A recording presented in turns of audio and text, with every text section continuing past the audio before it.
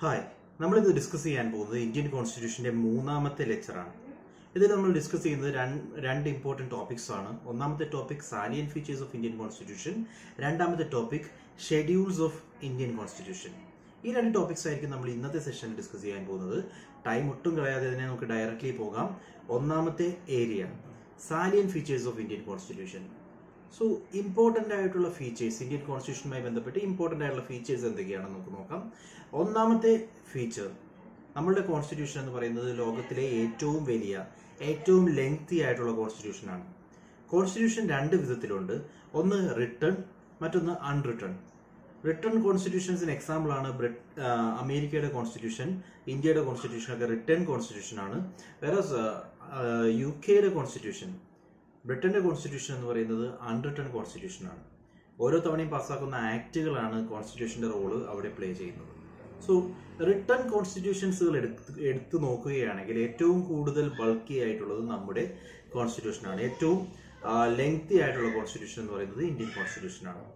So originally 1949 November 26 constitution adopt ചെയ്യുമ്പോൾ നമ്മളുടെ കോൺസ്റ്റിറ്റ്യൂഷനകത്ത് ഉണ്ടായിരുന്നത് 395 ആർട്ടിക്കിൾസും ആ 395 ആർട്ടിക്കിൾസിനെ 22 പാർട്ടുകളായിട്ട് ഡിവൈഡ് ചെയ്തിരുന്നു. ഈ 22 പാർട്ടുകളെ സപ്പോർട്ട് ചെയ്യാനായിട്ട് 8 ഷെഡ്യൂൾസും ഉണ്ടായിരുന്നു. സോ 395 ആർട്ടിക്കിൾസ്, 22 പാർട്ടുകൾ, ദെൻ 8 ഷെഡ്യൂൾസ്, 8 ഷെഡ്യൂളുകൾ. ഇതാണ് ഒറിജിനൽ ഇന്ത്യൻ കോൺസ്റ്റിറ്റ്യൂഷനിൽ ഉണ്ടായിരുന്ന പ്രൊവിഷൻസ്. സോ ഇന്നത് നോക്കുകയാണെങ്കിൽ ഓൾമോസ്റ്റ് 470 ആർട്ടിക്കിൾസ് ഉണ്ട്. 470 ആർട്ടിക്കിൾസ്. ഈ 470 ആർട്ടിക്കിളിനെ 25 പാർട്ടുകളായിട്ട് ഡിവൈഡ് ചെയ്തിരിക്കുന്നു. 12 ഷെഡ്യൂളുകളും അതിനെ സപ്പോർട്ട് ചെയ്യാനായിട്ട് ഇന്നുണ്ട്. സോ ഇത്രയും അധികം ആർട്ടിക്കിൾസ് ഉള്ള, ഇത്രയും അധികം ഷെഡ്യൂൾസ് ഉള്ള മറ്റൊരു കോൺസ്റ്റിറ്റ്യൂഷൻ ലോകത്തെവിടെയുമില്ല. സോ നമ്മുടെ കോൺസ്റ്റിറ്റ്യൂഷനാണ് ലോകത്തിലെ ഏറ്റവും ലെങ്തി ആയിട്ടുള്ള കോൺസ്റ്റിറ്റ്യൂഷൻ. സോ എന്തുകൊണ്ടാണ് ഇത്രയും ലെങ്തി ആയത് എന്ന് ചോദിച്ചു കഴിഞ്ഞാൽ അതിന് നമ്മുടെ മുന്നിൽ 4 ഇമ്പോർട്ടൻറ്റ് റീസൺസ് നമുക്ക് കാണാൻ പറ്റും. ഒന്നാമത്തെ റീസൺ ജോഗ്രഫിക്കൽ ഫാക്ടേഴ്സ് ആണ്. അതായത് നമ്മുടെ കൺട്രി ഇത്രയും വാസ്റ്റ് ആണ്. ഇത്രയും വാസ്റ്റ് ആണെന്ന് പറഞ്ഞു കഴിഞ്ഞാൽ അത്രയും ഡൈവേഴ്സ് ആണ്. ഓൾമോസ്റ്റ് 1500 ലാംഗ്വേജ് ഉള്ള ഒരു രാജ്യമാണ് നമ്മുടേത്. ഇത്രയും ഡൈവേഴ്സിറ്റി ഉള്ള നമ്മുടെ രാജ്യത്ത് ഇത്രയും ആളുകളുടെയും ഇൻട്രസ്റ്റുകൾ പ്രൊട്ടക്ട് ചെയ്യണമെങ്കിൽ അത്രയും വലിയൊരു കോൺസ്റ്റിറ്റ്യൂഷന്റെ ആവശ്യമുണ്ട്. സോ ഡൈവേഴ്സ് ആയിട്ടുള്ള കൾച്ചർ, ഡൈവേഴ്സ് ആയിട്ടുള്ള ലാംഗ്വേജ്, ഡൈവേഴ്സ് ആയിട്ടുള്ള റിലീജിയസ് ബിലീഫ്, റിലീജിയസ് തോട്ട്സ്, ഇതെല്ലാം വരുമ്പോൾ എല്ലാവരുടെയും ഇൻട്രസ്റ്റും പ്രൊട്ടക്ട് ചെയ്യാനായിട്ട് നമ്മുടെ കോൺസ്റ്റിറ്റ്യൂഷൻ അത്രയും ലെങ്തി ആക്കിയാൽ മാത്രമേ സാധിക്കുകയായിരുന്നുള്ളൂ. അതാണ് ഒരു റീസൺ. രണ്ടാമത്തെ reason historical factors. Historical factors എന്ന് പറയുമ്പോൾ പ്രധാനമായിട്ടും നമ്മൾ നോക്കേണ്ടത് ഇതിന് മുമ്പ് പാസ്സാക്കിയ 1935 government of India act. Indian കോൺസ്റ്റിറ്റ്യൂഷന്റെ almost 70% പ്രൊവിഷൻസും government of India ആക്ടിൽ നിന്നും അതേപടി എടുത്തിട്ടുള്ളതാണ്. സോ ഈ ഗവൺമെന്റ് ഓഫ് ഇന്ത്യ ആക്ട് എന്ന് പറയുന്നത് ഒരു ലെങ്തി ഡോക്യുമെന്റ് ആയിരുന്നു. ഇത് അഡോപ്റ്റ് ചെയ്യുമ്പോൾ 321 ആർട്ടിക്കിൾസും 10 ഷെഡ്യൂൾസും ഉണ്ടായിരുന്നു. സോ നമ്മൾ എടുത്തിരിക്കുന്ന, അതായത് നമ്മുടെ ഒറിജിനൽ കോൺസ്റ്റിറ്റ്യൂഷൻ അഡോപ്റ്റ് ചെയ്തിട്ടുള്ള ഒരു സോഴ്സ് ആണ് ഗവൺമെന്റ് ഓഫ് ഇന്ത്യ ആക്ട് 1935. അത് ലെങ്തി ആയിരുന്നു. അതുകൊണ്ട് ഇന്ത്യൻ കോൺസ്റ്റിറ്റ്യൂഷൻ ലെങ്തി ആയി എന്ന് നമുക്ക് പറയാം. മൂന്നാമത്തെ റീസൺ, ഇന്ത്യക്ക് മൊത്തമായിട്ട് ഒറ്റ കോൺസ്റ്റിറ്റ്യൂഷനേ ഉള്ളൂ. മറ്റ് ഫെഡറൽ കൺട്രികൾ എടുക്കുകയാണെങ്കിൽ, ഇപ്പോൾ അമേരിക്കയുടെ എക്സാമ്പിൾ പറയുകയാണെങ്കിൽ അമേരിക്കയ്ക്ക് ഓരോ സ്റ്റേറ്റിനും അവരവരുടേതായ കോൺസ്റ്റിറ്റ്യൂഷൻ ഉണ്ട്. പക്ഷേ ഇന്ത്യയിലേക്ക് വന്നു കഴിഞ്ഞാൽ ഇന്ത്യക്ക് മൊത്തമായിട്ട് ഒരു കോൺസ്റ്റിറ്റ്യൂഷനേ ഉള്ളൂ. അത്രയും ഡൈവേഴ്സ് ആയിട്ടുള്ള ഒരു കൺട്രിയിൽ ഒരു കോൺസ്റ്റിറ്റ്യൂഷനോട് കൂടി നിലനിൽക്കണമെങ്കിൽ ഓൾമോസ്റ്റ് എല്ലാ പ്രൊവിഷൻസും ആ കോൺസ്റ്റിറ്റ്യൂഷനകത്ത് ഉണ്ടായിരിക്കണം. അതും ഇതിന്റെ വാസ്റ്റ്നെസ്സിന് മറ്റൊരു റീസൺ ആണ്. നാലാമത്തെ റീസൺ, ലീഗൽ ന്യൂമററീസിന്റെ കൂടുതൽ, ഡോമിനൻസ് ഓഫ് ലീഗൽ ലൂമിനറീസ്. നമ്മുടെ കോൺസ്റ്റിറ്റ്യൂഷൻ ഫ്രെയിംവർക്കുമായിട്ട് വർക്ക് ചെയ്തിരുന്നതിൽ ഒരുപാട് പേർ, മേജർ പ്ലേയേഴ്സ് എന്ന് പറയുന്നത് അഡ്വക്കേറ്റ്സും അതേപോലെ ബാരിസ്റ്റർ പൊസിഷനിലിരിക്കുന്ന ആളുകളുമായിരുന്നു. ഇവരെ സംബന്ധിച്ച് നിയമം അറിയാം. അതുകൊണ്ട് മാക്സിമം ലീഗൽ പ്രൊവിഷൻസ് ഇൻക്ലൂഡ് ചെയ്യാൻ വേണ്ടി അവരെല്ലാവരും ശ്രമിച്ചു. അതുകൊണ്ട് Indian constitution ബൾക്കിയായി. So these are the 4 main reasons. ഒന്നാമത്തെ റീസൺ ആയിട്ട് പറഞ്ഞത് ജോഗ്രഫിക്കൽ ഫാക്ടേഴ്സ് ആണ്. 2 ഹിസ്റ്റോറിക്കൽ ഫാക്ടേഴ്സ്, നമ്മൾ പറഞ്ഞത് ഗവൺമെന്റ് ഓഫ് ഇന്ത്യ ആക്ട്. മൂന്നാമത്തെ reason single constitution for the entire state ആണ്. നാലാമത്തെ reason dominance of legal luminaries. These are the 4 reasons. ഇതുകൊണ്ടാണ് ഇന്ത്യൻ കോൺസ്റ്റിറ്റ്യൂഷൻ ഇത്രയും ബൾക്കി ആയത് എന്ന് നമുക്ക് പറയാം. രണ്ടാമത്തെ important feature, it is drawn from various sources. Indian constitution എന്ന് പറയുന്നത് ഇൻഡിജീനിയസ്ലി നമ്മളായിട്ട് ഡെവലപ്പ് ചെയ്ത ഒന്നല്ല. നമ്മൾ ഇന്ത്യൻ കോൺസ്റ്റിറ്റ്യൂഷന് വേണ്ടി പല ലോകത്തുള്ള ഓൾമോസ്റ്റ് എല്ലാ കോൺസ്റ്റിറ്റ്യൂഷൻസുകളും സെർച്ച് ചെയ്തിട്ട് ആ കോൺസ്റ്റിറ്റ്യൂഷനുകളിലെ എല്ലാം ഇമ്പോർട്ടന്റ് ആയിട്ടുള്ള നല്ല പ്രൊവിഷൻസിനെ അഡോപ്റ്റ് ചെയ്തിട്ടാണ് നമ്മൾ ഇന്ത്യൻ കോൺസ്റ്റിറ്റ്യൂഷൻ ക്രിയേറ്റ് ചെയ്തിട്ടുള്ളത്. സോ അതുകൊണ്ട് തന്നെ V drone it from various sources. നമ്മൾ ഓരോ ഇമ്പോർട്ടന്റ് പ്രൊവിഷനും പല പല കോൺസ്റ്റിറ്റ്യൂഷനുകൾ വായിച്ചിട്ട് അതിനകത്തുള്ള ഏറ്റവും നല്ല പ്രൊവിഷൻസ് എടുത്താണ് നമ്മുടെ കോൺസ്റ്റിറ്റ്യൂഷൻ ക്രിയേറ്റ് ചെയ്തിട്ടുള്ളത്. ഇതൊരു ബോറോഡ് കോൺസ്റ്റിറ്റ്യൂഷൻ ആണെന്ന് നമുക്ക് പറയാം. ഓക്കെ, സോ അംബേദ്കർ തന്നെ പറഞ്ഞിട്ടുള്ളത് റാൻസാക്കിംഗ് all the non constitutions around the world എന്നാണ്. സോ റാൻസാക്ക് ചെയ്യുന്നു, ലോകത്തുള്ള എല്ലാ കോൺസ്റ്റിറ്റ്യൂഷൻസിനെയും അരിച്ചു പെറുക്കി അവിടെ നിന്നും വേണ്ട ഇമ്പോർട്ടന്റ് പ്രൊവിഷൻസിനെ ഒരുമിപ്പിച്ചുകൊണ്ടാണ് നമ്മൾ ഈ പറയുന്ന കോൺസ്റ്റിറ്റ്യൂഷൻ ക്രിയേറ്റ് ചെയ്തത്. പ്രൗഡായിട്ട് അംബേദ്കർ പറയുന്നത് അതേ വേർഡ്സ് ആണ്. സോ ഇതിനകത്ത് ഏറ്റവും കൂടുതൽ പ്രൊവിഷൻസ് വന്നിട്ടുള്ളത് 1935 ഗവൺമെന്റ് ഓഫ് ഇന്ത്യ ആക്ടിൽ നിന്നുമാണ്. ഇത്രയും കാര്യങ്ങൾ ഓർക്കുക. 2 ഇമ്പോർട്ടന്റ് ഫീച്ചേഴ്സ് ആണ് നമ്മൾ പറഞ്ഞത്. ഒന്നാമത്തത് lengthiest constitution in the world, രണ്ടാമതായിട്ട് it is drawn from various sources. മൂന്നാമത്തെ important point A blend of rigidity and flexibility. Rigidity എന്ന് പറയുമ്പോൾ എക്സാമ്പിൾ ആയിട്ട് പറയാവുന്നത് US കോൺസ്റ്റിറ്റ്യൂഷൻ ആണ്. US constitution United സ്റ്റേറ്റ്സിന്റെ constitution create ചെയ്യുന്നത് 1775 1775 നിന്നും ഇന്ന് 2020 എത്തുമ്പോഴേക്കും ഓൾമോസ്റ്റ് 200 ഇയേഴ്സ് കഴിഞ്ഞു, 250 ഇയേഴ്സ് ആവുന്നു. ഈ രാജ്യത്ത് ഇതുവരെ അമെന്റ്മെന്റ്സ് നടന്നിട്ടുള്ളത് 5 തവണ മാത്രമാണ്. വേറെ ഇന്ത്യൻ കോൺസ്റ്റിറ്റ്യൂഷൻ എടുക്കുമ്പോൾ ഓൾറെഡി 105 അമെന്റ്മെന്റ്സ് കഴിഞ്ഞു. നമ്മളുടെ കോൺസ്റ്റിറ്റ്യൂഷൻ ക്രിയേറ്റ് ചെയ്യുന്നത് 1949 അതിനുശേഷമുള്ള 70 വർഷങ്ങൾക്കിടയിൽ 105 അമെന്റ്മെന്റ്സ് നമ്മൾ ഓൾറെഡി ഇൻട്രൊഡ്യൂസ് ചെയ്ത് കഴിഞ്ഞിട്ടുണ്ട്. അതായത് അമേരിക്കൻ കോൺസ്റ്റിറ്റ്യൂഷൻ എന്ന് പറയുന്നത് റിജിഡ് ആണ്. ആ കോൺസ്റ്റിറ്റ്യൂഷന്റെ സ്ട്രക്ചറിലോ അതിലുള്ള കണ്ടീഷൻസിലോ പ്രൊവിഷൻസിലോ മാറ്റങ്ങൾ വരുത്തുക എന്ന് പറയുന്നത് ഈസി അല്ല. ഇന്ത്യൻ കോൺസ്റ്റിറ്റ്യൂഷൻ എന്ന് പറയുന്നത് റിജിഡുമാണ്, ഫ്ലെക്സിബിളുമാണ്. അതായത് ചില പ്രൊവിഷൻസ് റിജിഡ് ആണ്, മാറ്റങ്ങൾ വരുത്താൻ ഡിഫിക്കൽട്ട് ആണ്. വേറസ് മറ്റു ചില പ്രൊവിഷൻസിൽ മാറ്റങ്ങൾ വരുത്തുക എന്ന് പറയുന്നത് കമ്പാരിറ്റീവ്ലി ഈസിയാണ്. അതിനുവേണ്ടി ഇന്ത്യൻ കോൺസ്റ്റിറ്റ്യൂഷന്റെ ആർട്ടിക്കിൾ 368 എന്താണെന്നറിയാം. ആർട്ടിക്കിൾ 368 പറയുന്നത് കോൺസ്റ്റിറ്റ്യൂഷണൽ അമെന്റ്മെന്റ്സിനെ പറ്റിയാണ്. Constitutional amendments 2 രീതിയിലാകാം. ഒന്നാമത്തത് കോൺസ്റ്റിറ്റ്യൂഷൻ അമെന്റ് ചെയ്യുന്നു, കോൺസ്റ്റിറ്റ്യൂഷനിൽ ഏതെങ്കിലും ഒരു പ്രൊവിഷൻ അമെന്റ് ചെയ്യുന്നു.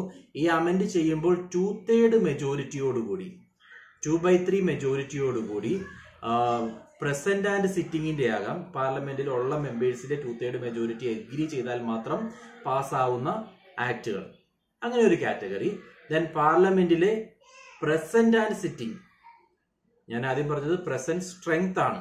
പാർലമെന്റിലെ ഇപ്പോഴത്തെ സ്ട്രെങ്ത് എന്ന് പറയുന്നത് 545 ആണെങ്കിൽ അതിനകത്ത് എല്ലാ മെമ്പേഴ്സിലെയും 2/3 എഗ്രി ചെയ്യുകയാണെങ്കിൽ മാത്രം പാസ്സാവുന്നത് ഒരു category. Then present and സിറ്റിംഗിന്റെ 2/3 agree ചെയ്യുമ്പോൾ മാത്രം പാസ്സാവുന്നത് മറ്റൊരു കാറ്റഗറി. സോ ഇങ്ങനെ 2 രീതിയിൽ ആദ്യം തന്നെ സ്പെഷ്യൽ മെജോറിറ്റിയെ നമുക്ക് ഡിവൈഡ് ചെയ്യാം. ഇനി ഇതിനെ ഇങ്ങനെ പാസ്സാക്കിയതിനു ശേഷം 2/3 മെജോറിറ്റിയോടുകൂടി പാസ്സാക്കിയതിനു ശേഷം 50% സ്റ്റേറ്റുകളിൽ റാറ്റിഫിക്കേഷൻ നടത്തിയാൽ മാത്രം പാസ്സാകാവുന്ന മറ്റൊരു കാറ്റഗറി കൂടിയുണ്ട്. സോ സ്പെഷ്യൽ മെജോറിറ്റി തന്നെ നമുക്ക് 3 ആയിട്ട് പറയാം. Special മെജോറിറ്റിയിൽ ആദ്യത്തെയാണ് 2/3 majority. ടോട്ടൽ പാർലമെന്റിൽ പ്രസന്റ് ആൻഡ് വോട്ടിങ്ങിന്റെ, അതായത് എല്ലാ എംപിമാരും പ്രസന്റ് ആയിരിക്കും എന്ന് നമുക്ക് പറയാൻ പറ്റില്ല, പ്രസന്റ് ആൻഡ് വോട്ടിങ്ങിന്റെ 2/3 മെജോറിറ്റി. അതിൽ ഇപ്പൊ 100 പേരാണ് പ്രസന്റ് ആയിട്ടുള്ളതെങ്കിൽ 67 പേരെങ്കിലും എഗ്രി ചെയ്യുവാണെങ്കിൽ പാസ്സാകാവുന്ന ആക്ടുകളെയാണ് പ്രസന്റ് ആൻഡ് വോട്ടിങ്ങിന്റെ 2/3 മെജോറിറ്റി നമ്മൾ പറഞ്ഞത്. അതൊരു കാറ്റഗറി. രണ്ടാമത്തെ കാറ്റഗറി വേറെ ചില പ്രൊവിഷൻസിനകത്ത് അത് പാസ്സാകണമെങ്കിൽ 2/3 majority of the total strength വേണ്ടി വരും. ഇപ്പോ ലോക്സഭയുടെ ആണെങ്കിൽ ടോട്ടൽ സ്ട്രെങ്ത് എന്ന് പറയുമ്പോൾ 545 ആണെന്ന് ഓർക്കുക. ഈ 545ന്റെ 2/3 മെജോറിറ്റി എഗ്രി ചെയ്യുകയാണെങ്കിൽ, അതായത് അത്രയും പേര് വന്നാലും ആര് വന്നില്ലെങ്കിലും ടോട്ടൽ സ്ട്രെങ്ത്തിന്റെ 2/3 എഗ്രി ചെയ്യുകയാണെങ്കിൽ മാത്രം പാസ്സാകുന്ന ആക്ടുകളെയാണ് നമ്മൾ രണ്ടാമത്തെ കാറ്റഗറിയിലെ സ്പെഷ്യൽ മെജോറിറ്റി പ്രൊവിഷൻസ് എന്ന് പറയുന്നത്. മൂന്നാമത്തെ കാറ്റഗറിയിൽ സ്പെഷ്യൽ മെജോറിറ്റിയോടുകൂടി പാസ്സാക്കിയതിനു ശേഷവും നമ്മളുടെ ടോട്ടൽ സ്റ്റേറ്റുകളിൽ 50% സ്റ്റേറ്റുകളിൽ റാറ്റിഫൈ ചെയ്താൽ, റാറ്റിഫിക്കേഷൻ എന്ന് പറഞ്ഞു കഴിഞ്ഞാൽ ഈ പറയുന്ന സ്റ്റേറ്റുകളിലെ ലെജിസ്ലേച്ചർ അത് പാസ്സാക്കണം. അങ്ങനെ ടോട്ടലുള്ള സ്റ്റേറ്റുകളിൽ 50% സ്റ്റേറ്റുകൾ, പകുതി സ്റ്റേറ്റുകളിലെങ്കിലും പാസ്സായാൽ മാത്രമേ ആ പ്രൊവിഷൻ അപ്ലൈ ചെയ്യാൻ സാധിക്കൂ. ഇതിനെയാണ് നമ്മൾ സ്പെഷ്യൽ മെജോറിറ്റിയിലെ അമെൻമെന്റ്സ്, അതായത് 368 അമെൻമെന്റ്സ്, ആർട്ടിക്കിൾ 368 പ്രകാരമുള്ള അമെൻമെന്റ്സ് എന്ന് പറയുന്നത്. ഇത് കൂടാതെ സിമ്പിൾ മെജോറിറ്റി അമെൻമെന്റ്സും ഉണ്ട്. അത് ആർട്ടിക്കിൾ 368 പ്രകാരമല്ല. സിമ്പിൾ മെജോറിറ്റി അമെൻമെന്റ്സ് എന്ന് പറയുമ്പോൾ ടോട്ടൽ സ്ട്രെങ്ത്തിന്റെ 50%, അതായത് എതിർക്കുന്നതിനേക്കാൾ കൂടുതൽ ആളുകൾ അംഗീകരിക്കുകയാണെങ്കിൽ ആ ബില്ല് പാസ്സാവും. അങ്ങനെയുള്ള പ്രൊവിഷൻസും ഉണ്ട്. അത് സിമ്പിൾ മെജോറിറ്റിയിൽ പാസ്സാക്കുന്ന ബില്ലുകൾ എന്ന് പറയും.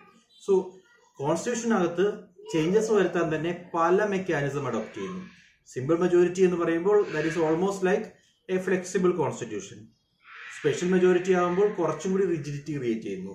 സോ നമ്മുടെ കോൺസ്റ്റിറ്റ്യൂഷൻ എന്ന് പറയുന്നത് it's A blend of rigidity and flexibility. Flexible ഫീച്ചേഴ്സും ഉണ്ട്, റിജിഡ് ഫീച്ചേഴ്സും ഉണ്ട്. രണ്ടും ഒരേ രീതിയിൽ ഇൻകോർപ്പറേറ്റ് ചെയ്യുന്നതാണ് നമ്മുടെ constitution. Next important feature, federal system വിത്ത് യൂണിറ്ററി ബയാസ്. ഇന്ത്യൻ കോൺസ്റ്റിറ്റ്യൂഷനിൽ നമ്മുടെ കോൺസ്റ്റിറ്റ്യൂഷൻ എന്ന് പറയുന്ന ഒരു ഫെഡറൽ സ്ട്രക്ചർ ഉള്ള പൊളിറ്റിയാണ്. പക്ഷേ യൂണിറ്ററി ബയാസ്നെസ് നമുക്ക് കാണാൻ സാധിക്കും. ഫെഡറൽ സ്ട്രക്ചർ എന്ന് പറഞ്ഞു കഴിഞ്ഞാൽ ഇപ്പോൾ അമേരിക്കയിൽ കാണുന്ന സിസ്റ്റം, അമേരിക്ക എടുത്ത് നോക്കിക്കഴിഞ്ഞാൽ ഓരോ സ്റ്റേറ്റ്സിനും അവരവരുടേതായ സ്പെഷ്യൽ പവേഴ്സ് ഉണ്ട്, സോവറിറ്റി ഉണ്ട്. അവർ തമ്മിൽ ഒരു തരത്തിൽ പറയുകയാണെങ്കിൽ power distribution between States happen ചെയ്യുന്നുണ്ട്. ഡിവിഷൻ ഓഫ് പവർ കൃത്യമായിട്ട് സ്റ്റേറ്റ് സബ്ജക്ട്സും യൂണിയൻ സബ്ജക്റ്റുമായിട്ട് ഡിവൈഡ് ചെയ്തിട്ടുണ്ടെങ്കിൽ സ്റ്റേറ്റ് സബ്ജക്ട്സിനകത്ത് യൂണിയൻ സബ്ജക്റ്റിന് കാര്യമായിട്ടുള്ള ചേഞ്ചസ് ഒന്നും വരുത്താൻ സാധിക്കില്ല. ഇതെല്ലാം ഒരു ട്രൂ ഫെഡറേഷൻ ആണെങ്കിൽ അതിന്റെ ലക്ഷണങ്ങളാണ് അമേരിക്ക പോലുള്ള ഒരു കോൺസ്റ്റിറ്റ്യൂഷന്റെ. അതായത് പറയുകയാണെങ്കിൽ ഒരു ഫെഡറൽ ഫീച്ചർ ഇന്ത്യൻ കോൺസ്റ്റിറ്റ്യൂഷൻ എടുത്ത് നോക്കുമ്പോൾ ഫെഡറൽ ഫീച്ചേഴ്സ് എന്ന് പറയുന്നത് ഒന്നാമതായിട്ട് 2 ഗവൺമെന്റ്സ്, സ്റ്റേറ്റ് ഗവൺമെന്റും സെൻട്രൽ ഗവൺമെന്റും ഉണ്ട്. 2 ഗവൺമെന്റ് ഉണ്ടെങ്കിൽ അത് ഫെഡറൽ സിസ്റ്റത്തിന് എക്സാമ്പിൾ ആണ്. രണ്ടാമതായിട്ട് നമുക്ക് പറയാവുന്നത് ഡിവിഷൻ ഓഫ് പവർ. സെന്ററും സ്റ്റേറ്റും തമ്മിൽ പവർ ഡിസ്ട്രിബ്യൂട്ട് ചെയ്തിട്ടുണ്ട്. അതുകൊണ്ടാണ് ഷെഡ്യൂൾ 7 ഉള്ളത്. ഷെഡ്യൂൾ 7 പ്രകാരം 3 ലിസ്റ്റുകൾ ക്രിയേറ്റ് ചെയ്യുന്നു: state list, union list and concurrent list. Union list എന്ന് പറഞ്ഞു കഴിഞ്ഞാൽ യൂണിയൻ ഗവൺമെന്റിന് കംപ്ലീറ്റ് കൺട്രോളുള്ള സബ്ജക്ട്സുകളാണ് യൂണിയൻ ലിസ്റ്റിൽ വരുന്നത്. സ്റ്റേറ്റ് ലിസ്റ്റ് എന്ന് പറയുമ്പോൾ സ്റ്റേറ്റ് ഗവൺമെന്റ് കൈകാര്യം ചെയ്യാവുന്ന സബ്ജക്റ്റുകളായിരിക്കും സ്റ്റേറ്റ് ലിസ്റ്റിൽ വരിക. മൂന്നാമത്തെ കാറ്റഗറിയാണ് കൺകറന്റ് ലിസ്റ്റ്. ഓസ്ട്രേലിയൻ കോൺസ്റ്റിറ്റ്യൂഷനിൽ നിന്നും നമ്മൾ അഡോപ്റ്റ് ചെയ്തതാണ് കൺകറന്റ് ലിസ്റ്റ്. കൺകറന്റ് ലിസ്റ്റ് എന്ന് പറഞ്ഞു കഴിഞ്ഞാൽ സ്റ്റേറ്റിനും സെൻട്രൽ ഗവൺമെന്റിനും ഒരേ രീതിയിൽ കൈകാര്യം ചെയ്യാവുന്ന, രണ്ടുപേർക്കും ഒരുമിച്ച് നിന്നുകൊണ്ട് കാര്യങ്ങൾ തീരുമാനിക്കാവുന്ന ഐറ്റത്തിനെയാണ് കൺകറന്റ് ലിസ്റ്റിൽ വരുന്നത്. സോ ഇത്തരത്തിൽ പവർ ഡിസ്ട്രിബ്യൂഷൻ ഉണ്ടായിരിക്കണം. അതൊരു federal ഫീച്ചറാണ്. Then there must be A written constitution. Next federal feature എന്ന് പറയുന്നത് ഒരു കോൺസ്റ്റിറ്റ്യൂഷൻ എന്ന് പറയുന്നത് ഓറൽ ആകാൻ പാടില്ല, റിട്ടൺ തന്നെ ആയിരിക്കണം.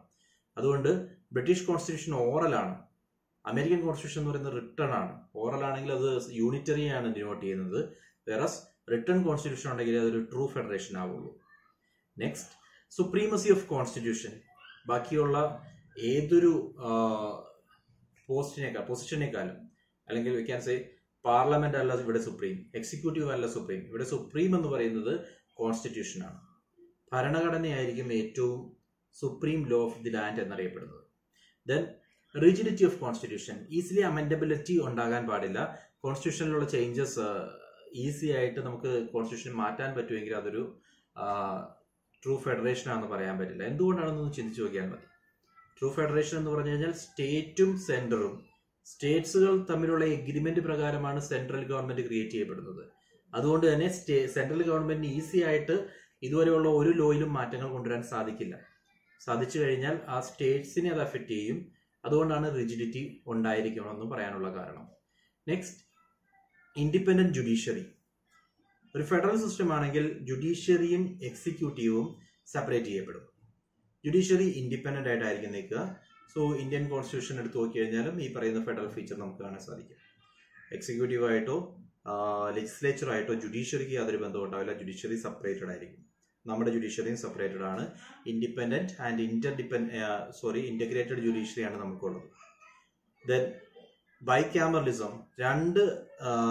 പാർലമെന്റിന് 2 ഹൗസസ് ഉണ്ടായിരിക്കും, ഒരു അപ്പർ ഹൗസും ലോവർ ഹൗസും. ഈ ഒരു അപ്പർ ഹൗസും ലോവർ ഹൗസും ഉള്ള മെക്കാനിസം എന്ന് പറയുന്നത് അത് ആക്ച്വലി ഒരു ഫെഡറൽ സിസ്റ്റത്തിനെ ഡിനോട്ട് ചെയ്യുന്നു. Like India's system എടുത്ത് നോക്കിക്കഴിഞ്ഞാൽ there will be an upper house, that is Rajya Sabha. സ്റ്റേറ്റുകളുടെ representative ആയിരിക്കും രാജ്യസഭയിൽ ഉണ്ടാവുക. Then there will be a lower house, house of people's എന്നറിയപ്പെടും. ജനങ്ങളുടെ റെപ്രസെന്റേറ്റീവ് ആയിട്ടുള്ള ബോഡിയാണ് ലോക്സഭ. ദെൻ ഇത്രയുമാണ് federal features of Indian constitution.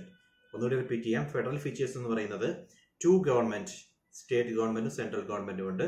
Then division of power, state ഗവൺമെന്റും central ഗവൺമെന്റും തമ്മിൽ കൃത്യമായിട്ട് ഡിവൈഡ് ചെയ്തിട്ടുണ്ടാവും. Then written constitution, പിന്നീടുള്ളത് supremacy of constitution, ലാൻഡിലെ ഏറ്റവും പവർഫുൾ സുപ്രീം എന്ന് പറയുന്നത് കോൺസ്റ്റിറ്റ്യൂഷൻ ആയിരിക്കും. Then rigidity of constitution, easily അമെൻഡബിലിറ്റി ഉണ്ടാകാൻ പാടില്ല. ദെൻ ഇൻഡിപെൻഡന്റ് ജുഡീഷ്യറി ഉണ്ടായിരിക്കണം. ആൻഡ് ഫൈനലി ബൈക്യാമറൽ ലെജിസ്ലേച്ചർ ഉണ്ടായിരിക്കണം. ഇനി ഇന്ത്യ ഒരു യൂണിറ്ററി ഗവൺമെന്റ് ആണെന്ന് പറയാനുള്ള കാരണങ്ങൾ നമ്മൾ പറഞ്ഞു. ഇത് രണ്ടും ഓപ്പോസിറ്റ് സിനാരിയോസ് ആണ്. നമ്മുടെ കൺട്രി എടുക്കുകയാണെങ്കിൽ ഫെഡറൽ സിസ്റ്റം ആണ് വിത്ത് യൂണിറ്ററി ബയാസ്നെസ്. സോ ഒരു യൂണിറ്ററി ബയാസ് ഉള്ള ഒരു ഫെഡറൽ സിസ്റ്റമാണ് നമ്മുടെ കൺട്രി. സോ യൂണിറ്ററി ബയാസ് പറയാനുള്ള കാരണങ്ങൾ, ഒന്നാമത്തത് central government is all powerful. ഒരു സ്ട്രോങ് സെന്റർ നമുക്കുണ്ട്.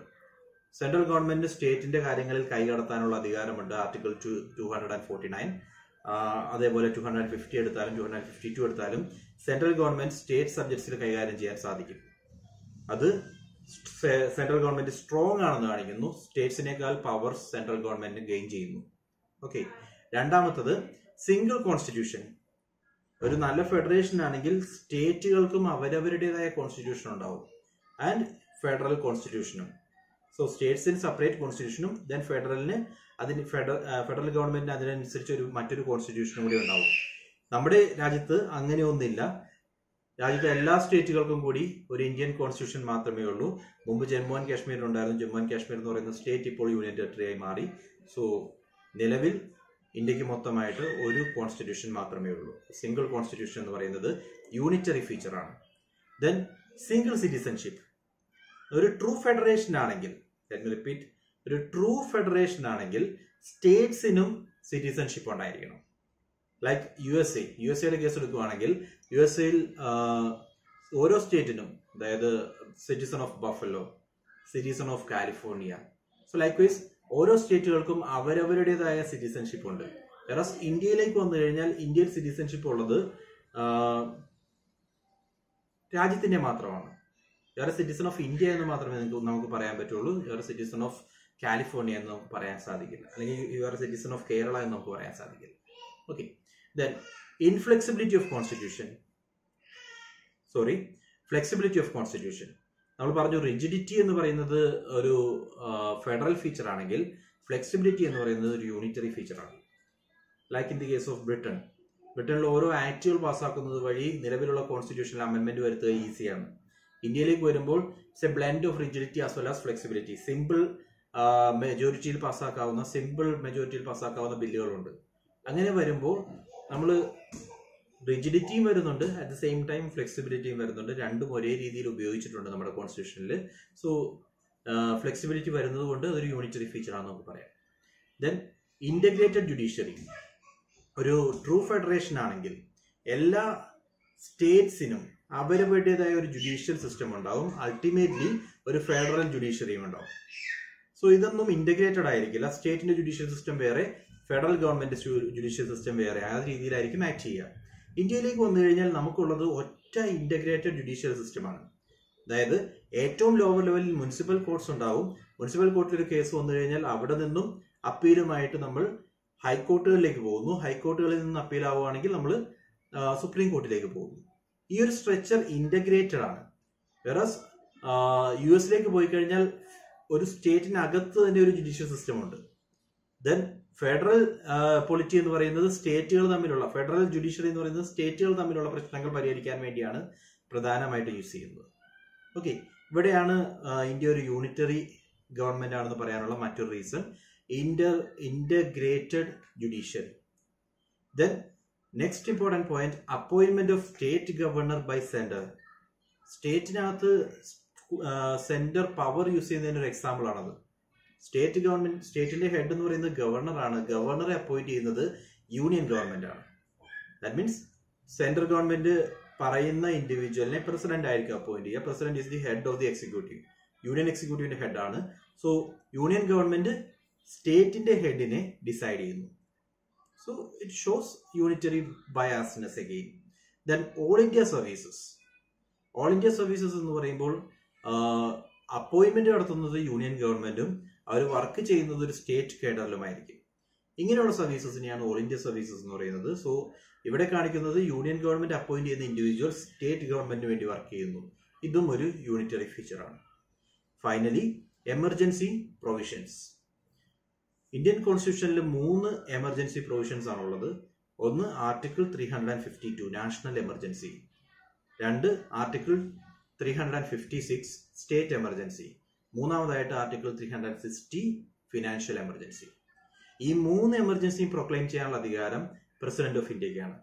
ഇതിൽ രണ്ടാമത്തെ സ്റ്റേറ്റ് എമർജൻസി ഡിക്ലെയർ ചെയ്യുകയാണെങ്കിൽ യൂണിയൻ ഗവൺമെന്റിന്, അതായത് പ്രസിഡന്റിന് സ്റ്റേറ്റിന്റെ ഭരണം ഏറ്റെടുക്കാം. നിലവിലുള്ള ഗവൺമെന്റിനെ പിരിച്ചുവിടാനുള്ള അധികാരവും പ്രസിഡന്റിനുണ്ട്. സോ ഇവിടെയൊക്കെ സംഭവിക്കുന്നത് സ്റ്റേറ്റിന്റെ സോവറിറ്റി അല്ലെങ്കിൽ സ്റ്റേറ്റ് ഗവൺമെന്റ് എന്ന് പറയുന്ന പാർട്ടിക്കുള്ള ഇൻഡിവിജ്വാലിറ്റി സെൻട്രൽ ഗവൺമെന്റ് ഏറ്റെടുക്കുകയാണ്. ഇവിടെയെല്ലാം unitary ബയാസ്നെസ് of our constitution is evident. Okay, so നമ്മൾ പറഞ്ഞ പോയിന്റ് ഫെഡറൽ സിസ്റ്റം വിത്ത് യൂണിറ്ററി ബയാസ് ആണ് ഇന്ത്യൻ പോളിറ്റി. അതുമായി ബന്ധപ്പെട്ട് federal features of Indian കോൺസ്റ്റിറ്റ്യൂഷനും unitary features of Indian കോൺസ്റ്റിറ്റ്യൂഷനും നമ്മൾ ഡിസ്കസ് ചെയ്തു. ഫെഡറൽ ഫീച്ചേഴ്സ് 2 ഗവൺമെന്റ് ഉണ്ട്. ദെൻ പവർ ഡിസ്ട്രിബ്യൂഷൻ നമുക്ക് കാണാൻ പറ്റും. There is A written constitution, supremacy of constitution, rigidity of constitution, independent judiciary and ബൈക്യാമലിസം. ഇത്രയും federal features ആണെങ്കിൽ unitary features ആയി നമുക്ക് പറയാവുന്നത് ഒരു strong centre, single citizenship, single constitution for the entire nation, then integrated judiciary, flexibility of constitution easy ആയിട്ട് നമുക്ക് amend ചെയ്യാവുന്ന ഒരുപാട് പ്രൊവിഷൻസ് ഉണ്ട്. അതും ഒരു യൂണിറ്ററി ഫീച്ചർ ആണ്. ദെൻ സ്റ്റേറ്റ് ഗവർണറെ പ്രസിഡന്റ് അപ്പോയിന്റ് ചെയ്യുന്നു. That means union representative state ഗവർണറെ അപ്പോയിന്റ് ചെയ്യുന്നു. ഒരു യൂണിറ്ററി ഫീച്ചർ ആയിട്ട് നമുക്ക് പറയാം. Then all India services, last നമ്മൾ പറഞ്ഞത് എമർജൻസി പ്രൊവിഷൻസ്. ഇതെല്ലാം യൂണിറ്ററി അല്ലെങ്കിൽ non federal features of Indian പോളിറ്റിയാണ്. Okay, so federal ഫീച്ചേഴ്സും യൂണിറ്ററി ഫീച്ചേഴ്സും നമ്മൾ പറഞ്ഞു. ആൻഡ് ഒരു ഇമ്പോർട്ടന്റ് പോയിന്റ് കൂടി ഓർക്കുക, ഇന്ത്യൻ കോൺസ്റ്റിറ്റ്യൂഷനിൽ ഒരിടത്തും ഫെഡറേഷൻ എന്ന് പറയുന്ന വേർഡ് യൂസ് ചെയ്തിട്ടില്ല. ഒരിടത്തും യൂസ് ചെയ്തിട്ടില്ല. നമ്മൾ ഒരു ഫെഡറൽ സിസ്റ്റം ഫോളോ ചെയ്യുന്നുണ്ടെങ്കിലും ഇന്ത്യ ഒരു ഫെഡറേഷൻ ആണെന്ന് ഒരിടത്തും തന്നെ പറഞ്ഞിട്ടില്ല. പക്ഷേ ഇന്ത്യ ഒരു യൂണിയൻ ആണെന്ന് ആർട്ടിക്കിൾ 1 തന്നെ പറയുന്നുണ്ട്. ആർട്ടിക്കിൾ 1 പറയുന്നത് India that is Bharat shall be A union of States എന്നാണ്. ഫെഡറേഷൻ ഓഫ് സ്റ്റേറ്റ്സ് എന്നല്ല, യൂണിയൻ ഓഫ് സ്റ്റേറ്റ്സ് എന്നാണ് വേർഡ് യൂസ് ചെയ്തിട്ടുള്ളത്. സോ യൂണിറ്ററി ബയാസ്നെസ് എവിഡന്റ് ആണ്. 5ാമത്തെ important feature parliamentary form of government. നമ്മുടെ കോൺസ്റ്റിറ്റ്യൂഷൻ എന്ന് പറയുന്നത് ഒരു പാർലമെന്ററി ഫോം ഓഫ് ഗവൺമെന്റ് ആണ് ഫോളോ ചെയ്യുന്നത്. And it is similar to UK. ബ്രിട്ടനിലെ ബ്രിട്ടീഷ് കോൺസ്റ്റിറ്റ്യൂഷന്റെ ബ്രിട്ടീഷ് പാർലമെന്ററി സിസ്റ്റത്തിന്റെ ഏതാണ്ട് സിമിലർ രീതിയിലുള്ള പാർലമെന്ററി ഫോമാണ് നമ്മൾ യൂസ് ചെയ്യുന്നത്. Even though there are some differences as well. British parliamentary system എടുക്കുമ്പോഴും മൊണാർക്ക് വരുന്നുണ്ട്. മൊണാർക്ക് എന്ന് പറയുന്നത് അവരുടെ ടിറ്റുലാർ ഹെഡ് ആണ്. റിയൽ ഹെഡ് എന്ന് പറയുന്നത് പ്രൈം മിനിസ്റ്റർ ആണ്. ടിറ്റുലാർ ഹെഡ് എന്ന് പറഞ്ഞാൽ ടൈറ്റിലിന് വേണ്ടി മാത്രം ഒരു ഹെഡ്, അതാണ് British queen. വെറാസ് real power will be vested in prime minister of the country. ഇന്ത്യയിലേക്ക് വരുവാണെങ്കിൽ ടൈറ്റിലിന് വേണ്ടി മാത്രമാണ് ഹെഡ്. ആ ഹെഡിന്റെ പേര് പ്രസിഡന്റ് എന്നാണ്. വേറസ് റിയൽ പവർ ഉണ്ടായിരിക്കുന്നത് പ്രൈം മിനിസ്റ്ററിനും അദ്ദേഹത്തിന്റെ കൗൺസിൽ ഓഫ് മിനിസ്റ്റേഴ്സിനും കൂടിയാണ്. സോ ഇവിടെ ഡിഫറൻസ് എടുക്കുവാണെങ്കിൽ രണ്ടിടത്തും നമ്മൾ പറഞ്ഞു ടിറ്റുലാർ ഹെഡ് ഉണ്ട്, ദെൻ റിയൽ ഹെഡും ഉണ്ട്. ഒരു പാർലമെന്ററി ഫോം ഓഫ് ഗവൺമെന്റ് ഏറ്റവും വലിയ ഫീച്ചർ അതാണ്, ഏറ്റവും ഇമ്പോർട്ടന്റ് ഫീച്ചർ അതാണ്. റിയൽ ഹെഡും ടിറ്റുലാർ ഹെഡും ഉണ്ടായിരിക്കും. Then there will be difference in theory and practice. Theory എന്ന് പറയുന്നത് ഹെഡ്, തിയറി എടുക്കുകയാണെങ്കിൽ തിയറിറ്റിക്കലി ഹെഡ് എന്ന് പറയുന്നത് പ്രസിഡന്റ് ഓഫ് ഇന്ത്യ ആണ്. വേറസ് പ്രാക്ടിക്കലി ഹെഡ് എന്ന് പറയുന്നത് പ്രൈം മിനിസ്റ്റർ ഓഫ് ഇന്ത്യ ആണ്. ഇനി ഒരു പ്രസിഡൻഷ്യൽ ഫോം ഓഫ് ഗവൺമെന്റ് ആണെങ്കിൽ, like in the case of USA, presidential form ആണെങ്കിൽ തിയറിയും പ്രാക്ടീസും തമ്മിൽ യാതൊരു വ്യത്യാസവും ഉണ്ടാവില്ല. തിയറിറ്റിക്കലി ഹെഡ് എന്ന് പറയുന്നത് പ്രസിഡന്റ് ഓഫ് അമേരിക്കയാണ്. വേറസ് പ്രാക്ടിക്കലി അദ്ദേഹം തന്നെയാണ് ഓൾ പവർഫുൾ, അദ്ദേഹം തന്നെയാണ് പ്രാക്ടിക്കലിയും head. So that's the difference between presidential form and parliamentary form of government. ഇനി ഇന്ത്യയും ബ്രിട്ടനും എടുത്തു കഴിഞ്ഞാൽ അവിടെയും നമുക്ക് ചില ഡിഫറൻസസ് കാണാൻ സാധിക്കും. ഇന്ത്യൻ പാർലമെന്റ് എന്ന് പറയുന്നത് ബ്രിട്ടീഷ് പാർലമെന്റ് പോലെ സോവറിൻ ബോഡിയല്ല. സോവറിറ്റി, ബ്രിട്ടനിൽ പാർലമെന്ററി സോവറിറ്റിയാണ് നമ്മൾ കാണുന്നത്. ഇന്ത്യയിലേക്ക് വരുമ്പോൾ പാർലമെന്റ് സോവറിൻ അല്ല. രണ്ടാമത്തെ കേസ്, അത് പാർലമെന്റ് പരമാധികാരമില്ല, ജുഡീഷ്യൽ റിവ്യൂ പോസിബിൾ ആണ്. ബ്രിട്ടനിൽ അങ്ങനെ ഒരു ഫീച്ചറേ ഇല്ല. ഇവിടെ വരുമ്പോൾ രണ്ടാമത്തെ ഡിഫറൻസ് ആയിട്ട് ഓർക്കേണ്ടത്, ഇന്ത്യയിലെ ഹെഡ് എന്ന് പറയുന്നത് പ്രസിഡന്റ് ഓഫ് ഇന്ത്യയാണ്. Is an elected one. That means India is A Republican country. Republic എന്ന് പറയുന്ന വേർഡിന്റെ അർത്ഥം ഇതാണ്, head of the state is an elected one. Versus ബ്രിട്ടനിലെ ഹെഡ് എന്ന് പറയുന്നത് ബ്രിട്ടീഷ് ക്രൗൺ ആണ്.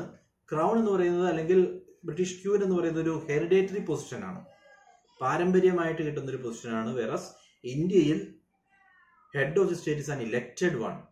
That's why V R A Republican country. ബ്രിട്ടനിലേക്ക് പോകുമ്പോൾ അവർ Republican country അല്ല, because head of the state elected അല്ല. These are the main differences between Indian parliamentary form and British parliamentary form. Okay, രണ്ട് differences ആണ് പറഞ്ഞത്. ഒന്നാമത്തത്, Indian parliament sovereign body അല്ല, British parliament sovereign ബോഡിയാണ്.